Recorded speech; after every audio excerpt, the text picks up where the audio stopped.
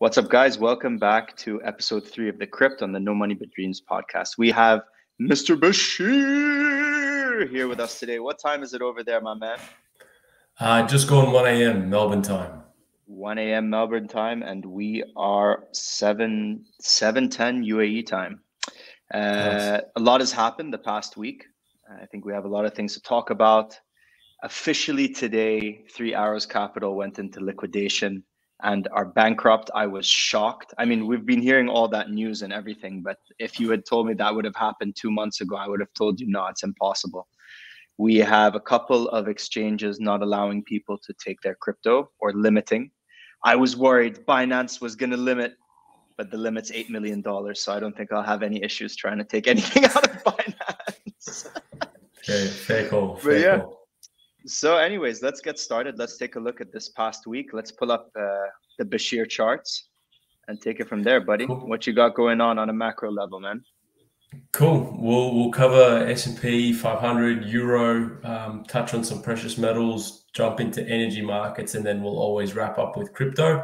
And then we'll take it from there and actually just try to focus on more so the week ahead rather than the week in review.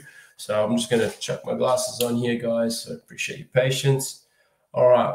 So rocking and rolling, there's actually been a bit of strength here in the S&P 500. We talked about the potential for a nice relief rally towards that 39.84 pocket. First resistance level it needs to clear is 38.54. However, first and foremost, if we do get a nice daily close above that level, we should see a nice move towards that pocket. But that is only a 3.5% move, which if we look at what the move was like actually off the lows up into where we had closed on Friday, that was about 2.5%. So it was just another percent more than what we had seen. But yeah, again, I'm not really sold on this, sell off into, this big buy up that we had heading into the close on a Friday, because you usually, one of the strategies that does quite well on the S&P 500 is you usually buy the close and you sell the open, which is a strategy that you can do on a daily basis, and you can back test this to see whether there's any validity to it. But that's a strategy that's outperformed buy and hold. So I'm not really sold on this move until we get a nice close above 38.54. And we could be range bound for a week as well. There have been some absolutely massive moves in US equities. But yeah, I saw this really jarring stat that this is the most poorest real yields in the last 50 years almost in terms of the S&P since 1970, 500. Right? Yeah, worst first half, and it's just, you look at things like what the actual earnings results have been across the first half of the year from companies that have announced earnings, and this is the worst, not just in terms of price performance of shares, that's obviously a given, but also some of the worst earnings reports that we've seen in a long time. So macro is still looking like a dog's breakfast. So yeah, just keep that in mind whilst you're going from there. Risk so markets time, generally are forward looking. Do you think that the markets had priced in the fact that we were going to have such poor earnings? Or do you think that the markets are still readjusting? Do you think that we're going to have more bad news coming from the earnings side? And how do you think that's going to affect asset prices? I think that, maybe a little bit more of that is going to come through, but you've now got some recession fears that are coming through, and that's why you're seeing really depressed prices. So yes, markets are forward looking and they're trying to price in the next event, and the next event right now is no longer overvalued tech companies or overvaluation concerns in general. People aren't wanting to pay really high PE multiples anymore whilst inflation is running high and a raising rate environment is ongoing, because it just wouldn't work for that. You need a low inflation, high growth environment to justify those kind of PE multiples. But then when you're seeing what we're seeing now is more so the biggest weight on equities and other risk assets is the fear of a recession, that the Federal Reserve as well as other central banks are going to be raising interest rates whilst global economies are slowing down. So that's why they're kind of seeing this kind of depressed price action. And even though we had a nice little lift off the local lows, and we had that double bottom that we mentioned last week as well. And in terms of where we've moved from there, we've moved 5%, but still like 5% up whilst we're down horrendously is nothing really to kind of look at. And it's very much looking like it's going sideways, right? It's not really deciding which direction it wants to go. Like I said, 38.54, that's the level to watch. We break that, there's a potential move for a nice move to the upside, but we're still probably heading into some resistance from that trend line that we kind of pointed out, that we had tested up a couple of times. So 1, 2, 3 retests. Again, we can kind of come into that pocket. There's a bit of confluence there with the trend line as well as the kind of previous range swing high. So we can kind of come into that pocket and then break down again on the back of some, missed expectations or whatever. But yeah, nonetheless, the technicals are just painting what is a grim macro picture. And, there hasn't been anything that's changed from last week to this week to say that we got to look for a different tune. But always remain optimistic, and if you're the kind of trader that is only investing for the long term, then you can preserve your capital now. It might not be the time to redeploy, but once you're feeling that kind of confidence shift and the charts are looking better, then that may be your signal. But moving on to where it could be a signal that you can generate that from is actually the euro dollar. Right now is something that we would need to potentially be watching, because again, the USD strength is also weighing on risk assets, because again, in a fear-driven market, things like the US dollar, for better or for worse, tends to get bid up. So these kind of assets are doing quite well for the time being. So yeah, I would look at the euro dollar as kind of like a leading indicator. I'll just get rid of some of this over here,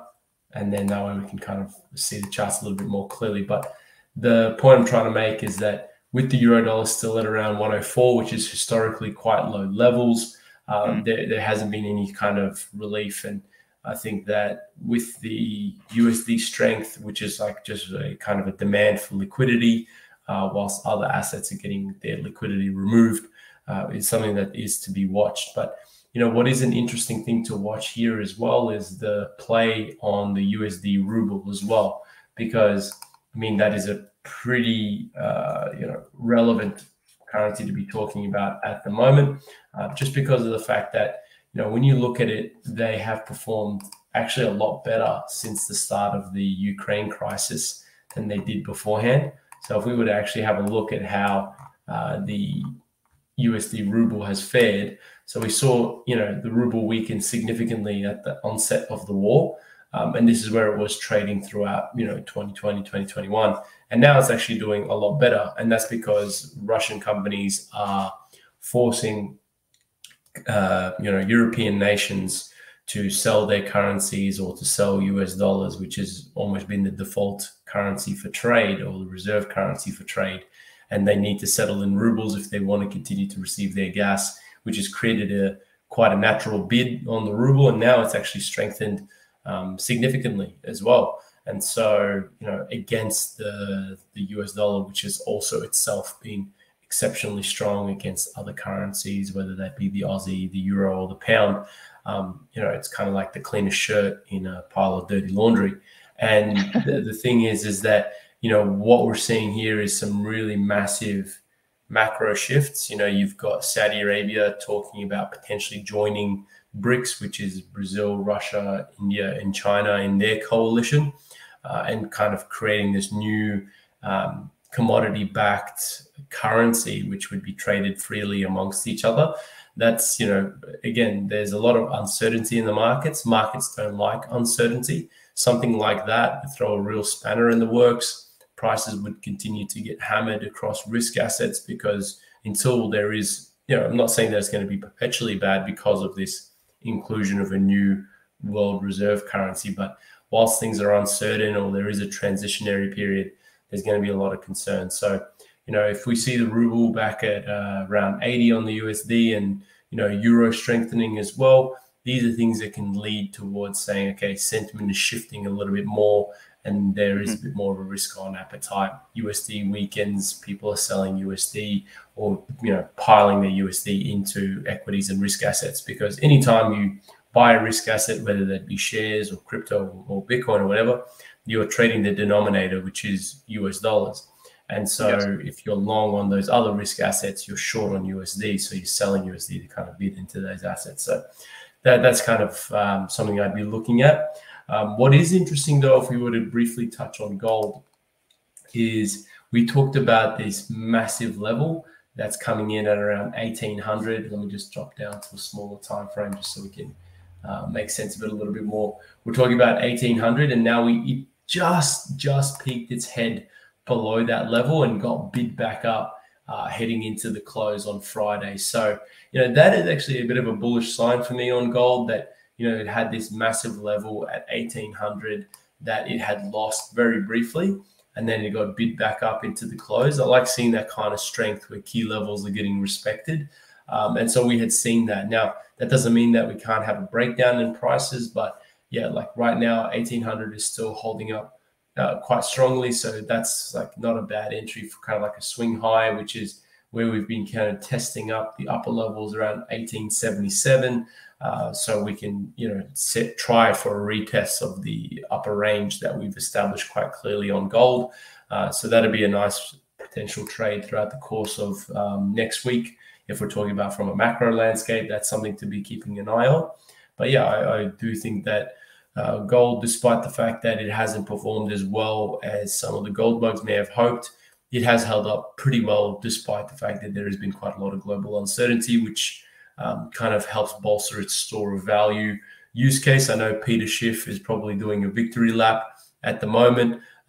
He's been riding this train for a while. So yeah, that's just another market that I'd be keeping an eye on. But look, we're the crypt, so let's get into the cryptos. I want to touch briefly on Bitcoin and ETH, and then we can kind of just discuss the week ahead and what you're looking at there, Alex, so we can get looked after. So I've actually got an alert here for like that 18,500 level.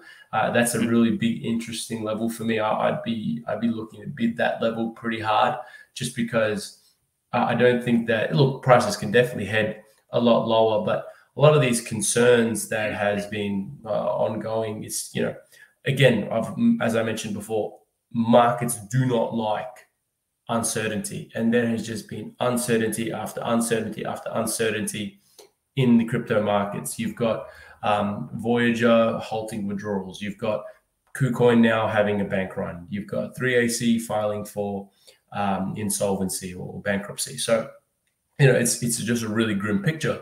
And obviously, this is a word that's been coming up across crypto Twitter for a while now. Is contagion. The fall of Terra Luna had exposed players who had really poor risk management or had been over-levered. This is not necessarily a bad thing. Short term in the price action, it's going to be pretty horrendous. If you've bought earlier, you're feeling bad. But this is actually a good thing for the ecosystem, because there is a great deleveraging. Yes, the prices are looking horrendous. Price action is pretty bad. But, this does clear the playing field and gets rid of the toxic debt. And as I mentioned in last week's podcast, Bitcoin has continued to produce a block every 10 minutes. Nobody's had to step in. No centralized authority, no government has had to step in to continue to ensure that the underlying technology works. Again, this makes me really bullish, because if I wanted to send you, Alex, in Dubai some Bitcoin right now, despite the fact that prices have been getting sold off for however long they have been, I can do that, and it can settle within a few minutes, and it would be in your possession within 1 or 2 block confirmations, 20 or 30 minutes later. So that's not bad, considering that, again, it's been getting absolutely slaughtered and getting sold off. But it just goes to show that despite the poor price action, what it's intended to do is continuing to work. And, the fact that I could remit a payment to you on the weekend without waiting on the banks, again, that just goes to show me that, we're working on something really special here. So, but anyways, enough of my tirade. We had seen a $70 million liquidation on this pump here that Bitcoin had off the lows. It got sold off, and it had like a 12% pump in a couple of hours majority of it done over 2 hours. So in 2 hours, we had $70 million worth of short liquidations. That was predominantly led through Binance. Traders were looking to fade the move. They did fade it quite well. And now we're trading at levels similar to where the pump had occurred, coming in around that 19.2K pocket. But as I mentioned, I'm deeply interested in 18.5. We got so close in that sell-off, and I would love to have been a part of that pump, but such is the life of a trader or investor. I literally missed my entry by like $138 on BTC. I was so mad, but hey, look, it is what it is. It's not a problem. You set up and you load up for the next one. So that's one thing I'll be watching. And again, 20K proving to be that kind of magnet area for any potential pumps. So again, buying up 18.5 in the hopes that you can sell or offload some at 20K. Not talking about spot here. I'm talking about perpetuals. Spot, I'm just perennially bidding. I'm not looking at selling spot anytime soon. I don't try to play that game. But if you want to try out some perps with very, very low leverage or on a demo account just to kind of get your practice in, that's one thing to do. Looking at 18.5 bids, selling at 20. It's probably a safe range to play out for the time being on Bitcoin. And again, if we get to break above 20K or get some bullish momentum, 21.6 cannot be ruled out. But right now, there isn't a lot of narratives or factors that can be taken into place that can say, yeah, I'm going to go out and buy hundreds of thousands or hundreds of millions, or if you're an institution, billions of dollars worth of Bitcoin.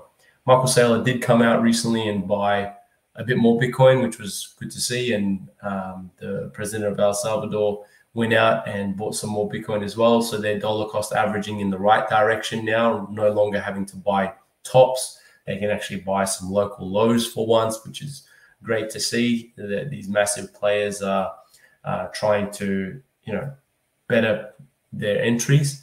However, they're still down significantly on their average entry price. But I'll leave that for them to worry about.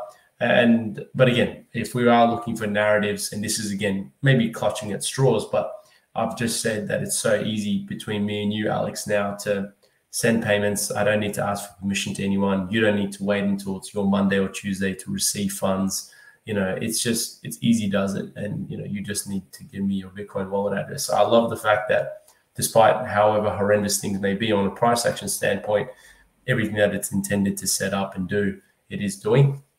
But I'll move on to Ethereum now. ETH is very similar to BTC in the sense that it broke below that, nearly broke below that 1K level, which was that line in the sand. Obviously, BTC's lost 20 right now. We're trading well below it, whereas ETH is just holding over that level at the moment. So very similar towards BTC. I'm probably looking at 850 to 900 as potential buying pockets and selling at around 1,150 as well. So that's something I'd be looking at if we're trying to play ranges on ETH. Again, it's just we're trying to find some sort of bullish narrative here. We're trying to find some sort of reason to get long and strong. But again, the merge that's going on, that's still a few months away. So the fact that, the one major bullish narrative is the Ethereum moving from proof of work to proof of stake. That's the one bullish narrative that's coming, but even that is 4 to 5 months away. So that is a little bit further down the line. But nonetheless, I think that seeing Ethereum at prices that it hasn't seen in quite a long time, it's kind of cool. It's also one thing to kind of keep an eye out that this market is a lot more reflexive than Bitcoin. So if Bitcoin moves down 5%, you can probably see ETH down 8-9% on the day.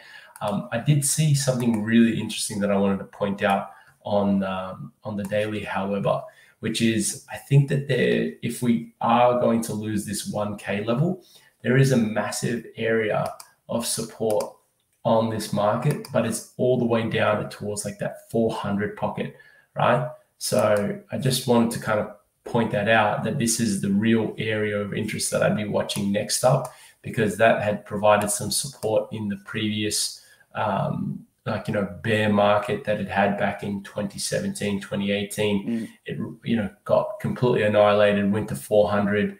From that 400 pocket or just shy of it, it kind of rallied quite quickly and pumped 114%. So that kind of reflexive action around 400, and also having provided some resistance prior to it ripping in the previous bull run that we had just witnessed, that is a really interesting level for me to be watching. But yeah, if it loses 1,000, when we lost that kind of 1,700 level, it teleported to 1,400. When it lost 1,400, which was the previous all-time high, teleported to 1K.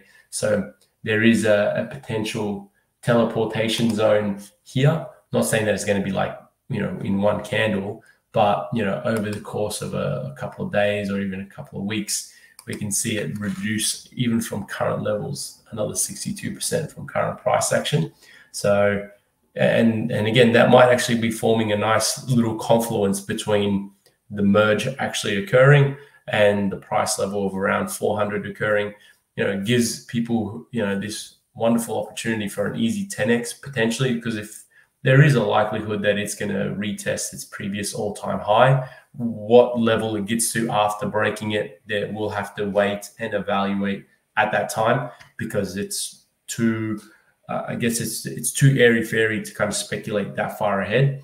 But pick up 400 and we go towards 4.8, which is the previous all-time high. That's a pretty easy 10x over the next couple of years potentially. So, that, agreed. Not saying that I'd want to see ETH drop another 60%, but buying ETH at 400 again, that's a pretty generational opportunity for an easy 10x, because you don't have to worry about whether it's going to make it or not. It's been around since 2015. NFTs are built on it. Almost all of DeFi is built on Ethereum.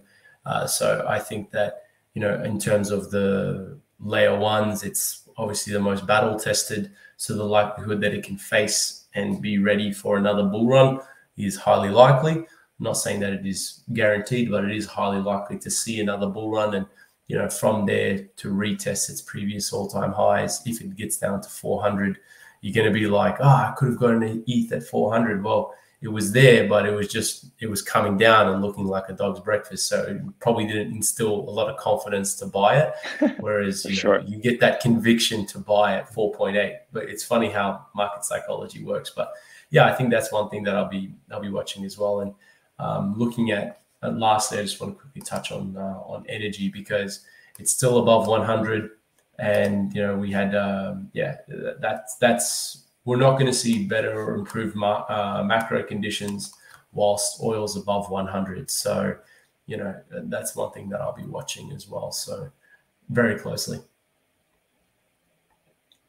For sure, man. I totally agree with you on the point about ETH. If it does get down to a 400 level, it's going to be a once in a lifetime opportunity to buy in. And after being involved in NFTs and all the discussions we had, and actually seeing how useful this can be as a form of trading value, just as Bitcoin is, but ETH definitely, the volume of transactions which we're able to go through, the amount of DeFi which is built on it, it's so resilient. I don't see it not testing all-time highs once again when the sentiment completely changes. But if you don't have a strategy, one thing I did want to touch, you mentioned there, one thing I wanted to touch on is DeFi has actually held up extremely well during these really volatile conditions, right? 100%. I think that's pretty impressive that all these CeFi lenders like BlockFi, you got Celsius, of course, the big name that kind of really kicked this whole saga off. They're all going under, whereas, all these vaults like Maker, you got Compound, you got Balancer, you've got Aave. They've all been working exceptionally well, and on-chain liquidations work, over-collateralized loans do work. It's just it's fascinating to watch. But sorry, I didn't mean to drop. I was just like, funny that the comparison holds true even now. 100%. And the same thing goes for Bitcoin. I think if anybody believes in crypto now and they didn't have a chance in the last bear session to get in, then it's a great opportunity now. But I think you need to have a strategy. So it's important, obviously, when you say, okay, that's the level I'm planning on buying in at, you know what I mean? And sticking to that. When that level comes, you pull the trigger regardless. You don't say, oh, I'm going to change my strategy just because of the psychology of that point in time. And I think that the opportunity cost of not buying Bitcoin and ETH right now is just way too high. If you are looking to invest money and you don't want to just only hold fiat currency, you don't want to be a point where you're sitting, slapping yourself, hitting yourself, being in the next bull run when it does do a 10x, when you could have 10x your money, regardless of how much it is, whether you 10x $100 or you 10x $1 million. Those kinds of returns are outsized and once in a lifetime, to be honest with you. We've seen these prices go to the all-time highs. As you said, I think it's a very fair point. There's no need to speculate, oh, ETH is going to go to 60,000 or Bitcoin is going to go to 1 million. That's a bit far-fetched. But them actually retesting their all-time highs, probability is quite high. And we're not talking about next month. We're talking about in 2 or 3 years. But if anybody came to you and said, listen, I can 4x, 5x, 6x your money now, guaranteed, anybody would jump on that. You know, so yeah, 100%. The theory hasn't changed. The technology hasn't changed. Yes, sir. It's just all still there. And I think the fact that Bitcoin and ETH have held up all of this is a testament to them being the OGs. And what happened in the .com bubble when it burst? You know, how much was the price of an Amazon share? It's the same kind of thing, man, in a lot of ways, in my opinion. So I'm definitely dollar cost averaging. I got my salary at the end of last month. Took in a portion of it, said, this is it, going straight 50% Bitcoin, 50% ETH, close my eyes, done. Take it out of the exchange, happy days. And that's kind of the way that I'm doing it. And then obviously trading a bit on ETH quite a lot, trying to figure out those pockets. What's your strategy there? I have an open order to go back up at 1,045 or something. I feel like that's kind of my area where it just keeps bouncing off again. And just trying to play it on a daily basis, kind of how I'm feeling at the time while looking at the movements in the market. I mean, it's obviously early days for me, but enjoying it, man. Playing with a small amount, something like $400, up like 15% between but every single position I take a stop loss and I take a profit take. So really trying to control that and control my emotions more than anything. From what I can see it's how do you keep clear-headed and focused and not allow your emotions to try and chase a trade or not get out of it when you should be or get on the long side of a trade. So I actually, the last time we were talking, I had 2 or 3 trades where I was short, and obviously the other week, during this week, ETH went up and I held them and they, little do you know, they came back down and I was back in the money again. So it's also patience, you know what I mean? But I learned not to chase another trade again to the point where I'm negative like 50-60% of the capital which I have in the account. Yeah, nice. And that's really smart, having a nice strategy and building up with a small account, kind of cutting your teeth there, because a lot of the time people will have a bit more of a trading approach towards whether it be cryptos or other assets or other markets, a bit more speculative, like, oh yeah, I think it's going to go up, so I'm going to go long, or yeah, this thing's going to go down, so I'm going to go short. Like, but there's no real nuance, there's no real strategy. You know, if you do anything in life, whether it be, you know, going to the gym or, you know, even, you know, looking after your family or whatever it is, if you don't have a plan, if you don't have a strategy as to how you're going to actually undertake that task, it's just going to go poorly. And so, yeah, just having a real clear, concise idea as to where you're getting in, where you're getting out, and you're answering those questions for yourself before you're entering the trade, which puts you in front of 99% of traders. So kudos to you. Yeah, no, I totally agree. And I learned that from you. So trying to keep it tight. No, man. I learned that from many, many better traders than myself. Like one book I read, Trading in the Zone, that was a fascinating book. Mark Douglas touches on a lot of this. So I actually have that on my Kindle. I'm supposed to open that. I'm supposed to read it pretty soon. So I'm going to get through to that for sure. Nice. That's a Crypt Alpha leak for you guys, Trading in the Zone. No, I'm going to read it this week, inshallah. Anyways, man, let's wrap it up. It was a pleasure to have you. Sleep well. Thank you as always. And thank you guys for everyone who stayed till the end, and see you next week. Thanks, gentlemen. Take care. Bye-bye. Bye.